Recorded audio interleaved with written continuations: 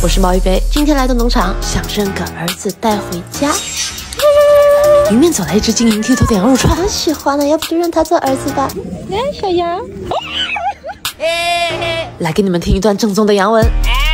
崇洋媚外的东西，认只大鹅做儿子好像也不错。鹅这玩意我买的多，一般都是半只的而已。后面的土拨鼠好像在挑衅我，你不就是有排牙吗？牙谁没有啊？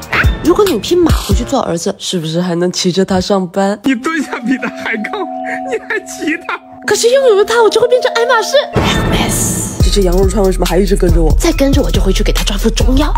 待在这里你一定很不自由吧？我把你买回来放生了，好不好？在我嘴里放生。听说这里还可以认牛做儿子哦，大奶牛。这些牛还是巧克力色的，那么产出来的肯定就是巧克力奶。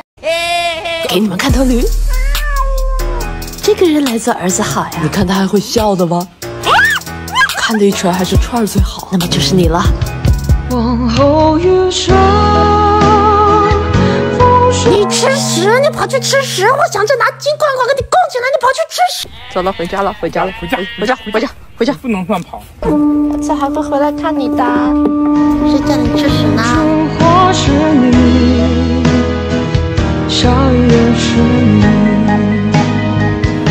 你们有没有刷到过一种变装视频？一上来先给你看张身份证，哦，他是07的，哦，他是10的。我在那个年纪还在天天算计着怎么把手机从班主任手上套出来，现在他们转头就是一个。下面一堆评论，你好结婚，你好结婚，你好结婚。但凡我看多他们2眼，我都觉得自己在犯罪。我今年20来岁，天天在家咬手指。这个手啊，要不是他做了指甲，我能把它咬烂。我隔壁邻居家的小孩啊，今年刚上初中，这几年开始跟我抱怨事态不公。你怎么啦？没事吧？我他妈跑着长呢。昨天粉底液买贵了。我那次只不过是让他唱首《孤勇者》给我听。他说你是怎么做到这么老又这么幼稚的？哇，你妈的真脏！对我来说，20来岁就是一个被卡在中间非常尴尬的年龄段。30岁的人看我，还有很多道理你悟不透。10几岁的人看我，你是几号刚爬出来的兵马俑？我妈看我，待会收锁师傅来了，你就跟他说大人不在家哈。我都不敢想象，如果当时10几岁的我遇到现在的小年轻，欢欢。朕要 diss 你，朕不会再去叫你宝贝。你妈的头像皮球，一脚踢到。是爸爸的老爷们一起跳舞啊！喂，怎么了？加一百货大楼卖皮球，我越看越像。翻腾。姐姐，你们有没有逗过那种会说话的鸟？比如说我姑家养的八哥，眼睛这么圆。我知道有些八哥喜欢骂人嘛，我就一直不敢惹他。那天我只不过是近距离的看了他2眼。我爸在隔壁都懵了。哇，鸟人！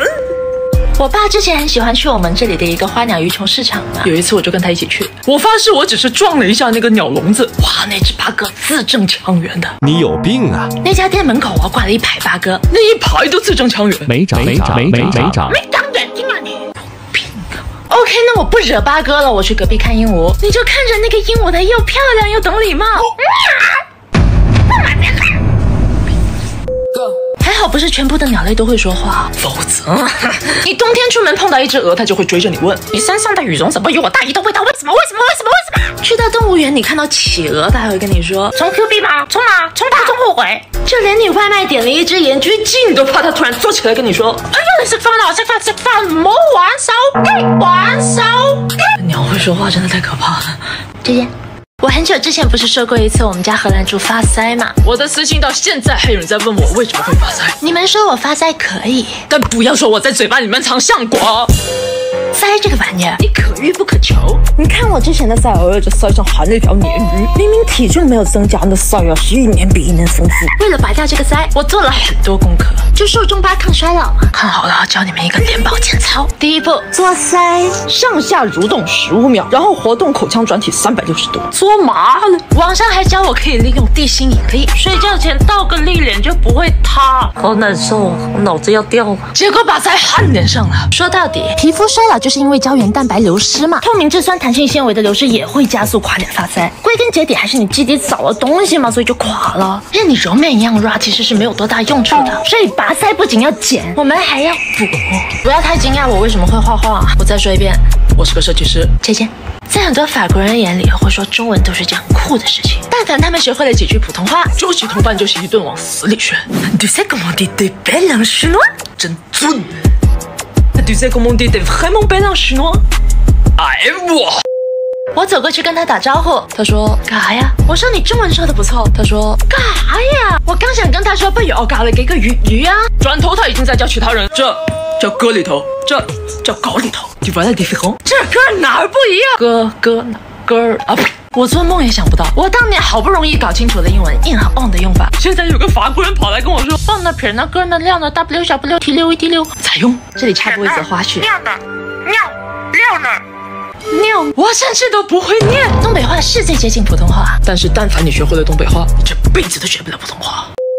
有一次，我的同学跑过来跟我探讨关于嗅觉的形容，我俩差点没打起来。Comment tu sens cette poisson？ 臭，心好好。Essayer c'est pas fun。臭，你歪歪。Laissez c'est fromage。哎，这个真的臭，真的臭。On ne comprend rien à jaillir ça s'appelle 裤兜里了。裤兜。谢谢。我在这里奉劝各位留学的朋友，如果你语言不通的话，千万不要尝试国外的理发店。我只是好奇巴黎的 Tony 会带给我一种什么样的精致体验。出来的时候，他把我性别都改了。Tony 老师穿着一套西装，像逃婚来的。Ça va, tu vas bien？ Oui， 我看你这狗头油的。我编的，当时完全听不懂他在说啥。但我记得非常清楚，当时 Tony 老师说完话就咔一下按着我的肩，直接在我脖子后面按了一个洗手盆。哦，狗头！他抽出来一条花洒的水管啊，看起来比我的命还长，对准我的印堂以上天灵盖以下，滋！洗车呢，大哥，眉毛都没了。Tony 老师拿起风筒，再拿起剪刀，扫黑豆了。这个发型跟那个 Tony 老师一模一样。C'est pas que bien de ben non？ 这是为了众生平等。这还没完，过了一段时间，我头发稍微长了一点嘛，更容易出油。于是我又推开了人家理发店的门，又是同一个 Tony。边個同你剪個頭髮咁醜樣啊？當時我頭髮又軟又塌嘛，就想着不如燙個髮根啊。經常洗完頭半天都沖不了，再好嚇人憎。那我當時不是沒護嘛，直接墊了個髮根。